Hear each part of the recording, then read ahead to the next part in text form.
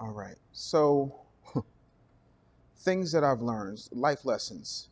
Um, when it came to the hospitalization and obviously imminent passing of my brother, I learned that there's some problems money can't solve. There are some problems that genius can't solve.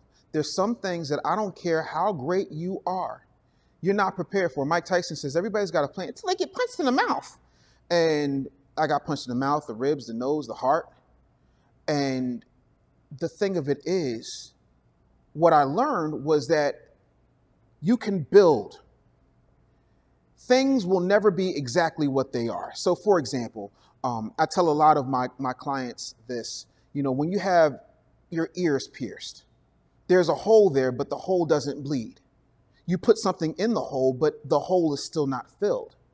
The object of the game is to realize that the hole is there, but there's still healing. And the hole is a reminder that something beautiful can come of it. And I've learned that I don't take one moment for granted. I don't take one client for granted. I don't take one speaking opportunity, one interview, one moment with my kids for granted. This time on this planet is short. And I know people say that, but it's way too short to not do what you want to do. We have opportunities that our parents and our great-great-great-grandparents couldn't even dream of. We've got technology. There's literally a kid making $30 million a year reviewing other people's toys. He doesn't manufacture anything. But you're scared to go out on your dream. There's a guy who raised $100,000 on GoFundMe just to make some potato salad.